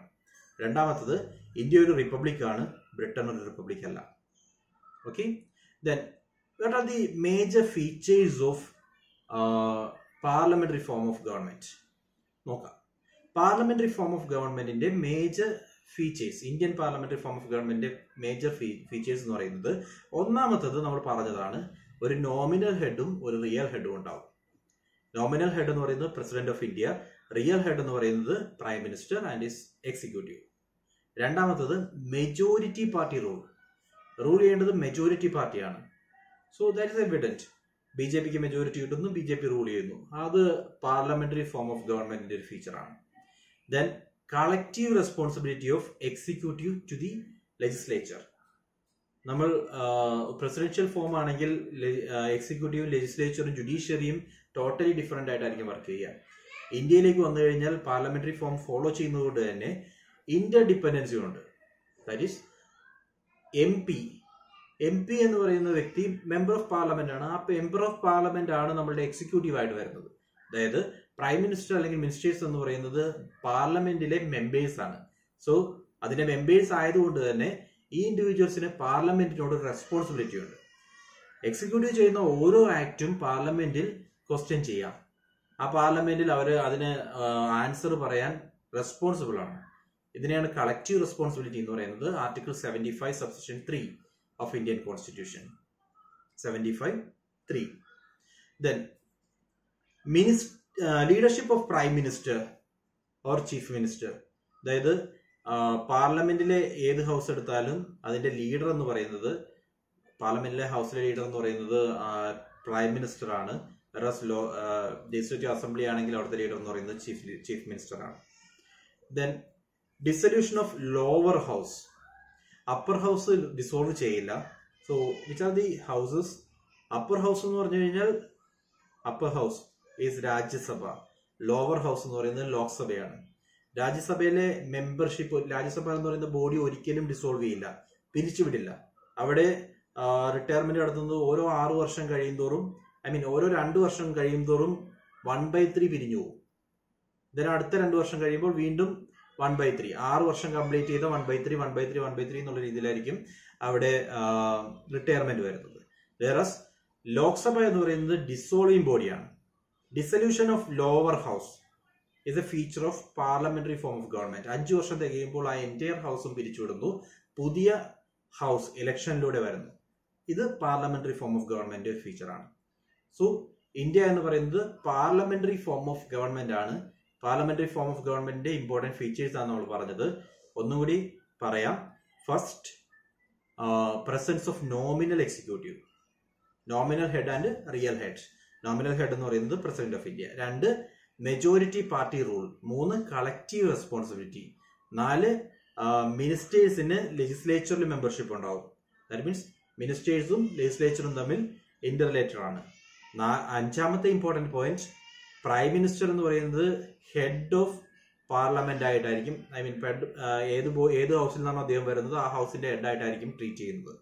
Then Lok Sabha dissolve ചെയ്യുന്നു, അതും പാർലമെന്ററി ഫോം ഓഫ് ഗവൺമെന്റ് ഒരു ഫീച്ചറാണ്. Next, 6th important point, synthesis of parliamentary sovereignty and judicial supremacy. So Indian constitution എന്ന് പറയുന്നത് പാർലമെന്ററി സോവറിറ്റിയും ജുഡീഷ്യൽ സുപ്രീമസിയും ഒരേ രീതിയിൽ ഉപയോഗിക്കുന്ന കോൺസ്റ്റിറ്റ്യൂഷനാണ്. അതായത് പാർലമെന്ററി സോവറിറ്റി എന്ന് പറയുന്നത് ബ്രിട്ടീഷ് പാർലമെന്റിന്റെ ഫീച്ചറാണ്. ജുഡീഷ്യൽ സുപ്രീമസി എന്ന് പറയുന്നത് അമേരിക്കൻ സുപ്രീം കോർട്ടിന്റെ ഒരു ഫീച്ചറാണ്. ഇത് രണ്ടും ഒരേ രീതിയിൽ എടുത്തിട്ടാണ് നമ്മളുടെ കോൺസ്റ്റിറ്റ്യൂഷൻ ഫ്രെയിം ചെയ്തിട്ടുള്ളത്. സോ നമുക്കൊന്ന് ചെക്ക് ചെയ്യാം, എന്താണ് സോവറിറ്റി ഓഫ് പാർലമെന്റ്, എന്താണ് സുപ്രീമസി ഓഫ് ജുഡീഷ്യറി, രണ്ടും ഒന്ന് ചെക്ക് ചെയ്യാം. ഇന്ത്യൻ പാർലമെന്ററി സിസ്റ്റവും ബ്രിട്ടീഷ് സിസ്റ്റവുമായിട്ട് എടുത്ത് കമ്പയർ ചെയ്യുകയാണെങ്കിൽ രണ്ട് ഡിഫറൻസസ് ആണ് നമുക്ക് മെയിൻ ആയിട്ട് മനസ്സിലാവുന്നത്. ഒന്നാമത്തത്, judicial review power of supreme court in India is narrower than that exist in US. ഇന്ത്യയിലേക്ക് പോകുമ്പോൾ ഇന്ത്യയിൽ ജുഡീഷ്യൽ, ഞാനിവിടെ പറയുന്ന പോയിന്റുകൾ മനസ്സിലാവുന്നുണ്ടോ നോക്കുക. ഈ point synthesis of parliamentary sovereignty and judicial supremacy ആണ്. പാർലമെന്ററി സോവറിറ്റി എന്ന് പറയുന്നത് ബ്രിട്ടീഷ് കോൺസ്റ്റിറ്റ്യൂഷനിൽ നിന്ന് നമ്മൾ എടുത്തിട്ടുള്ളതാണ്. ദെൻ ജുഡീഷ്യൽ സുപ്രീമസി എന്ന് പറയുന്നത് അമേരിക്കൻ സുപ്രീം കോർട്ടിന്റെ ഒരു ഫീച്ചറാണ്. ഓക്കെ, സോ പാർലമെന്ററി സോവറിറ്റി എന്ന് പറയുമ്പോൾ ഇന്ത്യയിലെ ജുഡീഷ്യൽ റിവ്യൂ, പാർലമെന്ററി സോവറിറ്റി അല്ല, ജുഡീഷ്യൽ റിവ്യൂ ഫീച്ചറാണ് ആക്ച്വലി സുപ്രീം കോർട്ടിന് കൂടുതൽ പവർ കൊടുക്കുന്നത്. ഇന്ത്യയിൽ ജുഡീഷ്യൽ റിവ്യൂ ഉണ്ട്, പക്ഷേ അമേരിക്കൻ ജുഡീഷ്യൽ റിവ്യൂവിന്റെ അത്രയും പവർഫുൾ അല്ല. അതായത് സിമ്പിൾ വേർഡ്സിൽ പറയുകയാണെങ്കിൽ, പാർലമെന്റ് ഒരു ആക്ട് പാസ്സാക്കുകയാണെങ്കിൽ ആ ആക്ടിനെ ക്വസ്റ്റ്യൻ ചെയ്യാനുള്ള അധികാരം, അല്ലെങ്കിൽ ആ ആക്ടിന്റെ പ്രൊവിഷൻസിനെ ചോദ്യം ചെയ്യാനുള്ള അധികാരം സുപ്രീം കോടതിക്കുണ്ട്. ഓക്കെ, സുപ്രീം കോടതി അത് ചോദിക്കുന്നത് എപ്പോഴും നിയമപരമായിട്ട്, അതായത് നിയമം എടുത്തു വെച്ചിട്ട് ആ നിയമപരമായിട്ട് നിൽക്കുന്നതാണോ എന്ന് നോക്കിയിട്ടായിരിക്കും. So supreme court can review the petition. Okay, അതിന് വേണ്ടി യൂസ് ചെയ്യുന്ന ക്ലോസ് ആണ്, ഡോക്ട്രീൻ ആണ്, procedure established by law. Supreme കോർട്ടിന് നോക്കാം നിയമപരമായിട്ട്, procedure established by law. Whereas American കോൺസ്റ്റിറ്റ്യൂഷനകത്ത് due process of law എന്നാണ്, ലോ തീരുമാനിക്കുന്ന രീതിയിൽ ഡ്യൂ പ്രോസസ് ഓഫ് ലോ, അതല്ല വേണ്ടത്. ഇവിടെ വരുന്നത് procedure established by law. Indian കോൺസ്റ്റിറ്റ്യൂഷന്റെ article 21 right to ലൈഫിനകത്താണ് ഇത് പറഞ്ഞിട്ടുള്ളത്, പ്രൊസീജിയർ എസ്റ്റാബ്ലിഷ്ഡ് ബൈ ലോ എന്നുള്ള term. Okay, procedure established by law എന്നുള്ള രീതിയിൽ സുപ്രീം കോടതിക്ക് ജുഡീഷ്യൽ റിവ്യൂ നടത്താം. സുപ്രീം കോടതി ജുഡീഷ്യൽ റിവ്യൂ നടത്തിയതിനു ശേഷം ഈ ഒരു ആക്ട് പാസ്സാക്കാൻ സാധിക്കില്ല, ഈ ആക്ട് നൾ ആൻഡ് വോയിഡ് ആണെന്ന് പറഞ്ഞു കഴിഞ്ഞാൽ പിന്നീട് വേണമെങ്കിൽ പാർലമെന്റിന് നിയമപരമായിട്ട് ആ ആക്ട് ഇൻട്രൊഡ്യൂസ് ചെയ്യാൻ സാധിക്കും. അതിനുവേണ്ടി അവർ പുതിയൊരു ലോ എഴുതിയാൽ മതി. ഓക്കെ, ദാറ്റ് മീൻസ് ഇത് രണ്ടും ഇന്റർ റിലേറ്റഡ് ആണ്. പാർലമെന്റ് പാസ്സാക്കുന്ന ഒരു ആക്ട് നൾ ആൻഡ് വോയിഡ് ആണെന്ന് പറയാനുള്ള അധികാരം സുപ്രീം കോർട്ടിനുണ്ട്. വേറസ് ആ ആക്ട് നിയമപരമായിട്ട് വീണ്ടും ഇൻട്രൊഡ്യൂസ് ചെയ്യാൻ, അതായത് പുതിയൊരു ആക്ട് എഴുതി പുതിയൊരു നിയമം എഴുതി അത് ഇൻട്രൊഡ്യൂസ് ചെയ്യാനുള്ള അധികാരം പാർലമെന്റിനുണ്ട്. That's why it is A synthesis of parliamentary sovereignty. Parliament sovereign ആണ്, സ്വയം ഭരണാധികാരം പാർലമെന്റിനുണ്ട്, പ്ലസ് ജുഡീഷ്യൽ സുപ്രീമസി. ഈ പാർലമെന്റ് സോവറിറ്റി എന്ന് പറയുന്നത് ജുഡീഷ്യറി ചില സമയത്ത് ക്വസ്റ്റ്യൻ ചെയ്യും. അതേപോലെ തന്നെ ജുഡീഷ്യറി ക്വസ്റ്റ്യൻ ചെയ്ത് കഴിഞ്ഞാൽ വീണ്ടും പാർലമെന്റിന് അമെന്റ്മെന്റ്സ് നടത്തിക്കൊണ്ട്, അതായത് അവരുടെ ഓൾറെഡി എക്സിസ്റ്റിംഗ് ആയുള്ള ലോയിൽ മാറ്റങ്ങൾ വരുത്തിക്കൊണ്ട് വീണ്ടും അതിനകത്ത് ആ നിയമം തന്നെ വേണമെങ്കിൽ ഇൻട്രൊഡ്യൂസ് ചെയ്യാൻ സാധിക്കും. ഇതാണ് it's A synthesis of parliamentary sovereignty and judicial supremacy എന്ന് പറഞ്ഞാൽ ഉദ്ദേശിക്കുന്നത്. ഏഴാമത്തെ feature, integrated and independent judiciary. Integrated and independent judiciary, that means supreme court എന്ന് പറയുന്നത് ഇന്ത്യയിൽ രണ്ട് ടേം ആയിട്ട് നമുക്ക് എടുക്കാം. ഇന്ത്യൻ ജുഡീഷ്യൽ സിസ്റ്റം എന്ന് പറയുന്നത് ഇന്റഗ്രേറ്റഡ് ആണ്. ഇന്റഗ്രേറ്റഡ് ആവുന്നത് നമ്മളൊരു കേസ് ഫയൽ ചെയ്യുകയാണെങ്കിൽ ഏറ്റവും ലോവസ്റ്റ് കോർട്ട്, അതായത് മുനിസിപ്പൽ കോർട്ടുകളിലോ ഡിസ്ട്രിക്ട് കോർട്ടുകളിലോ നമ്മൾ കേസ് ഫയൽ ചെയ്യുന്നു. ഫയൽ ചെയ്തതിന് ശേഷം നമുക്ക് വേണ്ടിയിട്ട് സാറ്റിസ്ഫൈഡ് അല്ലെങ്കിൽ വി ക്യാൻ ഗീവ് അപ്പീൽ കൊടുത്തുകൊണ്ട് നമ്മൾ നെക്സ്റ്റ് ഹയർ കോർട്ടായിട്ടുള്ള ഹൈക്കോർട്ടിലേക്ക് പോകുന്നു. ഹൈക്കോർട്ടിൽ നിന്നും അപ്പീൽ കൊടുത്തുകൊണ്ട് സുപ്രീം കോർട്ടിലേക്ക് പോകുന്നു. So there is A single integrated system. Okay, ആ ഒരു സിംഗിൾ ഇന്റഗ്രേറ്റഡ് സിസ്റ്റം നമുക്ക് അവിടെ കാണാൻ പറ്റും. ആൻഡ് ദാറ്റ്സ് വൈ ജുഡീഷ്യറി എന്ന് പറയുന്നത് ഇന്റഗ്രേറ്റഡ് ആണ്. വേറസ് ജുഡീഷ്യറി എന്ന് പറയുന്നത് ഇൻഡിപെൻഡന്റും ആണ്. ദാറ്റ് മീൻസ് ഇൻഡിപെൻഡന്റ് ആകാനുള്ള കാരണം എക്സിക്യൂട്ടീവിനോ ലെജിസ്ലേച്ചറിനോ ജുഡീഷ്യറിയുടെ കാര്യങ്ങളിൽ ഓവർ പവർ ചെയ്യാനുള്ള അധികാരമില്ല. അതിനുവേണ്ടി ഇൻഡിപെൻഡൻസ് എൻഷുർ ചെയ്യാൻ വേണ്ടി കുറച്ച് പ്രൊവിഷൻസ് ഇന്ത്യൻ കോൺസ്റ്റിറ്റ്യൂഷനിൽ ക്ലിയർ ആയിട്ട് കൊടുത്തിട്ടുണ്ട്. അതാണ് stability of tenure of judges. ജഡ്ജസിനെ appoint ചെയ്ത് കഴിഞ്ഞാൽ അവരുടെ ടെന്യൂർ കംപ്ലീറ്റ് ചെയ്യാനുള്ള റൈറ്റ് അവർക്കുണ്ട്. Stability of tenure. രണ്ടാമത്തായിട്ട് fixed service conditions. ഒരിക്കൽ അപ്പോയിന്റ് ചെയ്യുന്ന ടൈമിൽ എന്തൊക്കെ സർവീസ് കണ്ടീഷൻസ് ആണ് ഉണ്ടായിരുന്നത് അതിൽ മാറ്റം വരുത്താൻ പാർലമെന്റിന് അധികാരമില്ല. മൂന്നാമതായിട്ട് ഇവരുമായിട്ട് ബന്ധപ്പെട്ട് വരുന്ന ഹൈക്കോർട്ടും സുപ്രീം കോർട്ടുമായിട്ട് ബന്ധപ്പെട്ട് വരുന്ന എല്ലാ എക്സ്പെൻസുകളും ചാർജ് ചെയ്യുന്നത് കൺസോളിഡേറ്റഡ് ഫണ്ട് ഓഫ് ഇന്ത്യയിലാണ്. That is at the disposal of president of India. Then prohibition on discussion on conduct of judges in legislature. Important ആണ്. ലെജിസ്ലേച്ചറിൽ ഒരു കാരണവശാലും കോടതിയിൽ ഉണ്ടായ വിധിയുമായി ബന്ധപ്പെട്ട് ഡിസ്കഷൻ ഉണ്ടാകാൻ പാടില്ല. ഓക്കെ, കോടതി അല്ലെങ്കിൽ ജഡ്ജസിന്റെ കണ്ടക്റ്റുമായി ബന്ധപ്പെട്ട് ഒരു ഡിസ്കഷനും ഒരു കാരണവശാലും ലെജിസ്ലേച്ചറിനകത്ത് ഉണ്ടാകാൻ പാടില്ല. പാർലമെന്റ് അതിനെപ്പറ്റി ഡിസ്കസ് ചെയ്യാനുള്ള അധികാരം പാർലമെന്റിനില്ല. ബിക്കോസ് ജുഡീഷ്യറി എന്ന് പറയുന്നത് ഇൻഡിപെൻഡന്റ് ആണ്. അവർക്ക് അവരുടേതായ അധികാരങ്ങളുണ്ട്. അതിനകത്ത് പാർലമെന്റ് ഇന്റർവീൻ ചെയ്യാൻ പാടില്ല. Then ban on practice after retirement. ഇവര് സുപ്രീം കോടതി ജഡ്ജസ് എന്ന് പറയുമ്പോൾ അല്ലെങ്കിൽ ഹൈക്കോടതി ജഡ്ജസ് എന്ന് പറയുമ്പോൾ അവരൊരു ഹയർ പൊസിഷനിലാണ് നിൽക്കുന്നത്. അത് കഴിഞ്ഞ് വീണ്ടും മറ്റൊരു പ്രാക്ടീസ്, അവരത് റിട്ടയർ ചെയ്ത് കഴിഞ്ഞിട്ട് മറ്റൊരു ജോലി ചെയ്യാനുള്ള അധികാരം ഇവർക്കില്ല. Then power to punish four it's contempt vested in supreme court. Supreme കോർട്ടിന്റെ ഓർഡറിന് എഗെയിൻസ്റ്റ് ആയിട്ട് ആക്ട് ചെയ്യുക, സുപ്രീം കോർട്ടിന്റെ വിധിയെ കുറ്റപ്പെടുത്തുക, കണ്ടംപ്റ്റ് ഓഫ് കോർട്ട് നടക്കുക, അതിനെ പണിഷ് ചെയ്യാനുള്ള അധികാരവും സുപ്രീം കോടതിക്കുണ്ട്. ഇവിടെ എല്ലാം കാണിക്കുന്നത് സുപ്രീം കോടതിയുടെ ഇൻഡിപെൻഡൻസ് ആണ്. സുപ്രീം കോടതി ആരുടെ അടുത്തും ചോദിക്കേണ്ട ഇന്ന കാര്യങ്ങളിലെല്ലാം സുപ്രീം കോടതി ഇൻഡിപെൻഡൻസ് എൻഷുർ ചെയ്യാൻ സാധിക്കും. സോ നമ്മളുടെ സുപ്രീം കോടതി അല്ലെങ്കിൽ ജുഡീഷ്യറി എന്ന് പറയുന്നത് ഇന്റഗ്രേറ്റഡ് ആണ്, ദ സെയിം ടൈം ഇൻഡിപെൻഡന്റും ആണ്. 7th പോയിന്റ് അതായിരുന്നു. 8th important feature fundamental rights. നമ്മളുടെ കോൺസ്റ്റിറ്റ്യൂഷനിലെ പാർട്ട് 3, പാർട്ട് 1 എന്ന് പറയുന്നത് യൂണിയൻ ആൻഡ് ടെറിട്ടറി ആണ്. പാർട്ട് 2 എന്ന് പറയുന്നത് സിറ്റിസൺഷിപ്പ് ആണ്. പാർട്ട് 3 ഫ്രം ആർട്ടിക്കിൾ 12 to 35, 12 മുതൽ 35 വരെ വരുന്ന ആർട്ടിക്കിൾസ് ആണ് ഫണ്ടമെന്റൽ റൈറ്റ്സിനെ പറ്റി പറയുന്നത്. ഫണ്ടമെന്റൽ റൈറ്റ്സ് എന്ന് പറയുന്നത് ബേസിക്കലി 6 ഫണ്ടമെന്റൽ റൈറ്റ്സ് ആണ് നമുക്കുള്ളത്.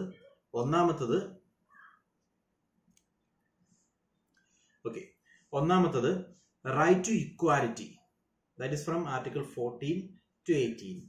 രണ്ടാമത്തത് right to freedom, article 19 to 22. Then right against exploitation from article 23 to 24. Then religious rights from article 25 to 28. Then educational and cultural rights from 29 and 28 and 29. Then 30, there was a 30 as well.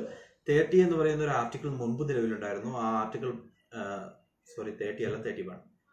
Let me repeat, ഒരു തവണ കൂടി ഞാൻ repeat ചെയ്യാം. 14 to 18 is relating to equality. 19 to 22 is freedom. 23 and 24 is against exploitation, right against exploitation. Then 25 to 28 is religious rights. 29 and 30 is relating to educational and cultural rights. 31 മുമ്പുണ്ടായിരുന്നു right to property ആയിരുന്നു. ഇന്ന് right to property എന്ന് പറയുന്നത് ഒരു legal right മാത്രമാണ് under 300A. Article 300A മാറ്റിയിട്ട് fundamental right അല്ലാതെ ഒരു legal right മാത്രമാക്കി മാറ്റി. ദെൻ പിന്നീടുള്ള ഫണ്ടമെന്റൽ റൈറ്റ് എന്ന് പറയുന്നത് right to constitutional remedies under article 32 ആണ്. BR Ambedkar heart and soul of constitution എന്ന് വിളിച്ചത് ആർട്ടിക്കിൾ 32-നെയാണ്. ബേസിക്കലി റിട്ട് ജൂറിസ്ഡിക്ഷൻ ആണ് ആർട്ടിക്കിൾ 32-ൽ പറയുന്നത്. ആൻഡ് ഫണ്ടമെന്റൽ റൈറ്റിനെ പറ്റി ഡീറ്റെയിൽ ആയിട്ട് നമ്മൾ മറ്റൊരു സെഷനിലായിരിക്കും ഡിസ്കസ് ചെയ്യുക. Okay. Then next feature is the directive principles of state policy. Fundamental right എന്ന് പറയുന്നത് ലീഗലി എൻഫോഴ്സിബിൾ ആണെങ്കിൽ directive principles of state policy എന്ന് പറയുന്നത് ലീഗലി എൻഫോഴ്സിബിൾ അല്ല. ഇതൊരു നോവൽ പ്രിൻസിപ്പിൾ ആണ് അല്ലെങ്കിൽ നോവൽ ഫീച്ചർ ആണെന്നാണ് BR അംബേദ്കർ പറഞ്ഞത്.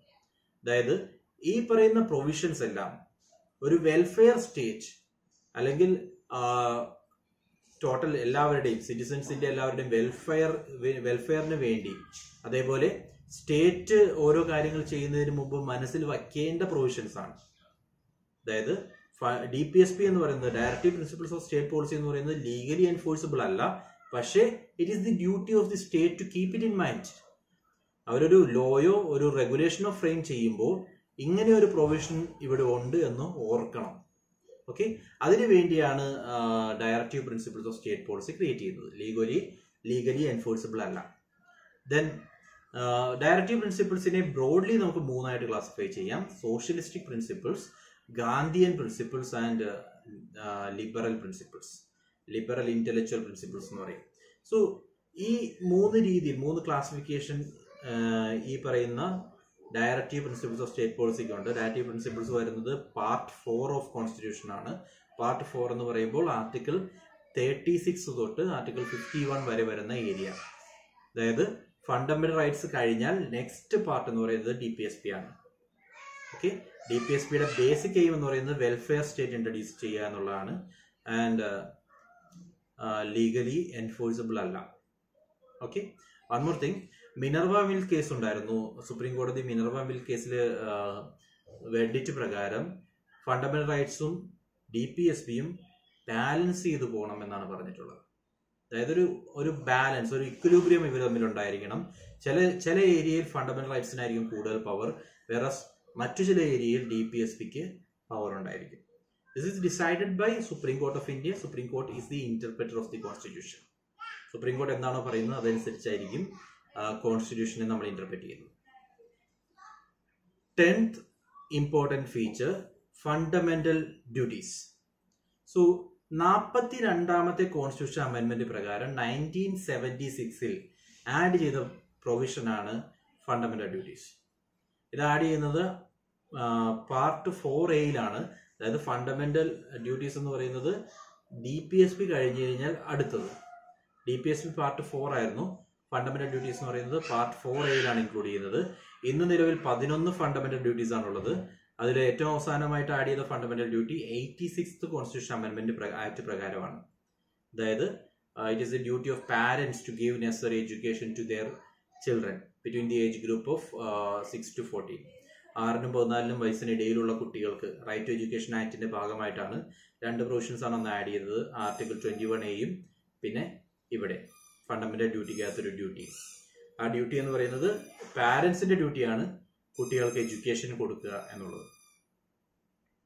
ദെൻ DPSP പറഞ്ഞതുപോലെ തന്നെ DPSP ലീഗലി എൻഫോഴ്സിബിൾ അല്ല, നോൺ ജസ്റ്റിസബിൾ ആണ്. അതേപോലെ തന്നെ ഫണ്ടമെന്റൽ ഡ്യൂട്ടീസും നോൺ ജസ്റ്റിസബിൾ ആണ്. Next feature, India is A secular state.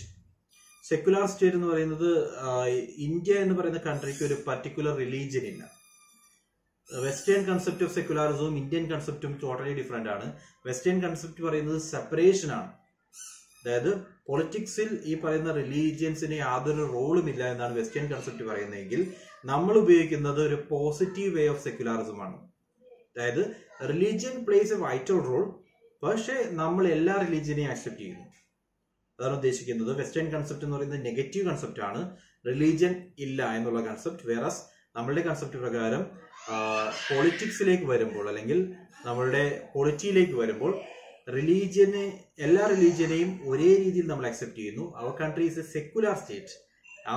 അവർക്ക് ഇഷ്ടപ്പെട്ട രീതിയിലുള്ള റിലീജിയൻ ഫോളോ ചെയ്യാം, അതിനൊരു റെസ്ട്രിക്ഷനും ഇല്ല. ഇതുമായി ബന്ധപ്പെട്ട് ഒരുപാട് ആർട്ടിക്കിൾസ് ഉണ്ട്. ആ ആർട്ടിക്കിൾസ് എല്ലാം നമ്മൾ ഫണ്ടമെന്റൽ റൈറ്റ്സ് എന്ന് പറയുന്ന ചാപ്റ്റർ ഡിസ്കസ് ചെയ്യുമ്പോൾ സെക്യുലർ ഫീച്ചേഴ്സും ഡിസ്കസ് ചെയ്യും. Okay, then universal adult franchise.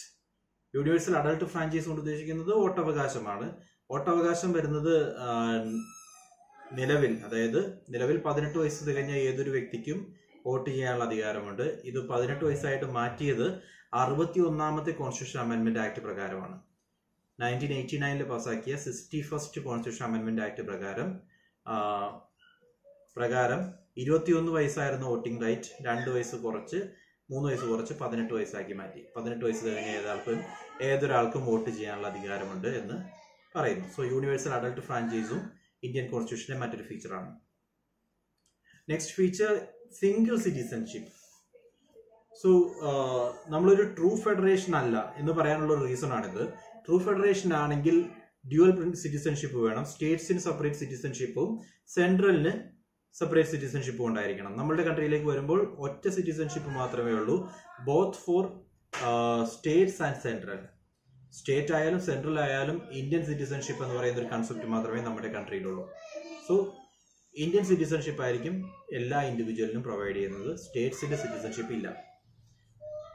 Next feature, there are some independent bodies as well. നമ്മളിപ്പോൾ പറഞ്ഞ ഇമ്പോർട്ടൻറ്റ് എക്സിക്യൂട്ടീവ്സ് അല്ലാതെ, എക്സിക്യൂട്ടീവ്സ് എല്ലാം മാറ്റി നിർത്തി കഴിഞ്ഞാൽ ഇന്ത്യൻ കോൺസ്റ്റിറ്റ്യൂഷൻ ചില ഇൻഡിപെൻഡന്റ് ബോഡീസിനെ കൂടി ഉൾപ്പെടുത്തിയിട്ടുണ്ട്. ഇൻഡിപെൻഡന്റ് ബോഡീസ് എന്ന് പറയുന്നത് ഒന്നാമത്തെ ഇലക്ഷൻ കമ്മീഷൻ.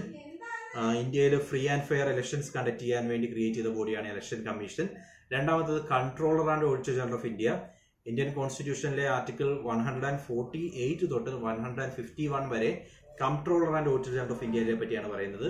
ബേസിക് പർപ്പസ് എന്ന് പറയുന്നത് ഓഡിറ്റിംഗ് ബുക്സ് ഓഫ് അക്കൗണ്ട്സ്. അതായത് ഗവൺമെന്റിന്റെയും പബ്ലിക് സെക്ടർ കമ്പനീസിന്റെയും സ്റ്റേറ്റ് ലെവലിലും യൂണിയൻ ലെവലിലുമുള്ള എല്ലാ എന്റിറ്റീസിന്റെയും സ്പെൻഡിംഗ് ക്രോസ് ചെക്ക് ചെയ്യാനുള്ള അധികാരം ഈ പറയുന്ന CAGക്കാണ്, controller and auditor general of India.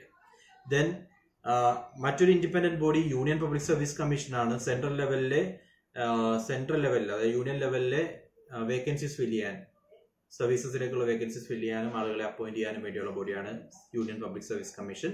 Last independent body that is state public service commission. State ലെവലിലേക്ക് വരുമ്പോൾ അപ്പോയിന്റ്മെന്റ്സ് നടത്താനുള്ള ബോഡിയാണ്, വേണ്ട ഇൻഡിവിജ്വൽസിനെ അപ്പോയിന്റ് ചെയ്യാൻ വേണ്ടിയുള്ള ബോഡി. സോ 4 ഇമ്പോർട്ടന്റ് ഇൻഡിപെൻഡന്റ് ബോഡിയാണ് ഇന്ത്യൻ കോൺസ്റ്റിറ്റ്യൂഷൻ പ്രകാരം നമുക്ക് കാണാൻ പറ്റുന്നത്. ഒന്നാമത്തത് ഇലക്ഷൻ കമ്മീഷൻ, രണ്ടാമത്തത് controller and auditor general of India, മൂന്നാമത്തത് യൂണിയൻ പബ്ലിക് സർവീസ് കമ്മീഷൻ, നാലാമത്തത് state public service commission, UPSCയും PSCയും. 15th feature, emergency provisions. Indian polity എടുക്കുകയാണെങ്കിൽ there are 3 types of emergencies. നമ്മൾ ഓൾറെഡി പറഞ്ഞു 3 തരത്തിലുള്ള എമർജൻസീസ് ആണുള്ളത്. ഒന്നാമത്തത് നാഷണൽ എമർജൻസി. ഇന്ത്യ മൊത്തം നാഷണൽ എമർജൻസി പ്രഖ്യാപിക്കുന്നത് 2 ഗ്രൗണ്ട്സിലാണ്. ഒന്നാമത്തെ ഗ്രൗണ്ട് എന്ന് പറയുന്നത് there must be a war or external aggression. ഒന്നെങ്കിൽ ഒരു വാർ നടക്കണം, അല്ലെങ്കിൽ എക്സ്റ്റേണൽ അഗ്രഷൻ. നമ്മൾ ഇപ്പോൾ ചൈന ഇന്ത്യ അറ്റാക്ക് ചെയ്യുന്നു, അതൊരു എക്സ്റ്റേണൽ അഗ്രഷൻ ആണ്. അല്ലെങ്കിൽ ഇന്ത്യ പാകിസ്ഥാൻ വാർ നടക്കുന്നു. ഇനി ഇത് രണ്ടും അല്ലെങ്കിൽ there must be an armed rebellion. Armed rebellion എന്ന് പറയുന്നത് ഇന്ത്യക്ക് അകത്ത് നിന്നും ആളുകൾ പ്രതിഷേധവുമായിട്ട് വെപ്പൺസ് ഉപയോഗിച്ചുകൊണ്ട് ഗവൺമെന്റ് അഗെയിൻസ്റ്റ് ആയിട്ട് വരുന്നു. ഈ 3 ഗ്രൗണ്ടിലാണ് national emergency പ്രഖ്യാപിക്കാവുന്നത്. National emergency article 352. മുമ്പ് ഈ ആംഡ് റെബലിയൻ എന്ന് പറയുന്നതിന് പകരം ഇന്റേണൽ ഡിസ്റ്റർബൻസസ് എന്ന് പറയുന്ന വേർഡായിരുന്നു. ആംഡ് റെബലിയന് പകരം ജസ്റ്റ് ഒരു ഇന്റേണൽ ഡിസ്റ്റർബൻസസ് ഉണ്ടാകുമ്പോൾ നാഷണൽ എമർജൻസി പ്രഖ്യാപിക്കാം എന്നുള്ളതിന്റെ ഡേഞ്ചർ നമ്മൾ മനസ്സിലാക്കിയത് ഇന്ദിരാഗാന്ധിയുടെ നാഷണൽ എമർജൻസി പ്രൊക്ലമേഷനോടുകൂടിയാണ്. ഓക്കെ, എനിവേ നമ്മളത് ഡീറ്റെയിൽ ഡിസ്കസ് ചെയ്യേണ്ട കാര്യമില്ല. ഇപ്പോഴത്തെ കോൺസ്റ്റിറ്റ്യൂഷൻ എടുക്കുകയാണെങ്കിൽ ഇപ്പോഴത്തെ കോൺസ്റ്റിറ്റ്യൂഷനിൽ നാഷണൽ എമർജൻസി പ്രഖ്യാപിക്കാവുന്ന 3 ഗ്രൗണ്ടാണുള്ളത്. ഒന്നാമത്തെ ഗ്രൗണ്ട് വാർ, രണ്ടാമത്തെ ഗ്രൗണ്ട് എക്സ്റ്റേണൽ അഗ്രഷൻ, മൂന്നാമത്തത് ആംഡ് റെബലിയൻ. ഇത് 3ഉം നാഷണൽ എമർജൻസിയെ പറ്റി പറയുന്നത് ആർട്ടിക്കിൾ 352 ഓഫ് ഇന്ത്യൻ കോൺസ്റ്റിറ്റ്യൂഷൻ ആണ്. Then next is state emergency. State emergency എന്ന് പറയുന്നത് പ്രസിഡന്റ്സ് റൂൾ എന്നുകൂടി അറിയപ്പെടും. 2 രീതിയിലുള്ള സ്റ്റേറ്റ് എമർജൻസീസ് ഉണ്ട്. ഒന്നാമത് 356 പ്രകാരമുള്ള സ്റ്റേറ്റ് എമർജൻസി, അതായത് സ്റ്റേറ്റിലെ കോൺസ്റ്റിറ്റ്യൂഷണൽ മിഷനറി ഫെയിലായി, സ്റ്റേറ്റിലെ ഗവൺമെന്റ് ഫെയിലായി, അതുകൊണ്ട് ഇനി അങ്ങോട്ടേക്ക് ആ സ്റ്റേറ്റ് ഗവൺമെന്റിന് ഭരിക്കാൻ സാധിക്കില്ല എന്നുള്ള സിറ്റുവേഷൻ വരുവാണെങ്കിൽ ഭരണം പ്രസിഡന്റ് ഏറ്റെടുക്കുന്നു. ഇതിനെയാണ് പ്രസിഡന്റ്സ് റൂൾ എന്ന് പറയുന്നത് 356. വേറെ മറ്റൊരു എമർജൻസി കൂടിയുണ്ട്, സ്റ്റേറ്റ് എമർജൻസി. അതായത് സെൻട്രൽ ഗവൺമെന്റ് കൊടുത്ത ഒരു ഓർഡർ, ഒരു ഇൻസ്ട്രക്ഷൻ, അത് ദാറ്റ് ഈസ് റിയലി സിഗ്നിഫിക്കന്റ്, ഒരു നല്ല സിഗ്നിഫിക്കന്റ് ആയിട്ടുള്ള ഒരു ഇൻസ്ട്രക്ഷൻ ആയിരുന്നു. ആ ഇൻസ്ട്രക്ഷൻ സ്റ്റേറ്റ് അനുസരിക്കുന്നില്ല എന്ന പേരിൽ സെൻട്രൽ ഗവൺമെന്റിന് വേണമെങ്കിൽ ഈ സ്റ്റേറ്റ് ഗവൺമെന്റിനെ പിരിച്ചുവിടാം. അതാണ് ആർട്ടിക്കിൾ 365 വരുന്നത്. Okay, failure to comply with the directions of the centre. Centre പറയുന്ന ഡയറക്ഷൻ അനുസരിക്കാതെ വരുമ്പോൾ സ്റ്റേറ്റ് ഗവൺമെന്റിനെ പിരിച്ചുവിടാനുള്ള പ്രൊവിഷനാണ് ആർട്ടിക്കിൾ 365. സോ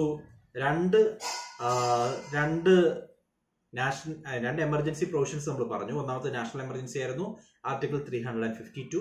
രണ്ടാമത്തത് സ്റ്റേറ്റ് എമർജൻസി ആണ്. 2 ആർട്ടിക്കിൾസിൽ സ്റ്റേറ്റ് എമർജൻസി വരുന്നുണ്ട്. ഒന്ന് പ്രസിഡന്റ്സ് റൂൾ 356, രണ്ടാമത്തത് പ്രസിഡന്റ്സ് റൂൾ കഴിഞ്ഞാൽ രണ്ടാമത്തത് failure to comply with instructions by the centre. Centre പറയുന്ന ഇൻസ്ട്രക്ഷൻ അനുസരിക്കാതെ വരുമ്പോൾ അത് 365 വരുന്നത്. ദെൻ മൂന്നാമത്തെ ടൈപ്പ് ഓഫ് എമർജൻസി എന്ന് പറയുന്നത് ഫിനാൻഷ്യൽ എമർജൻസി ആണ്.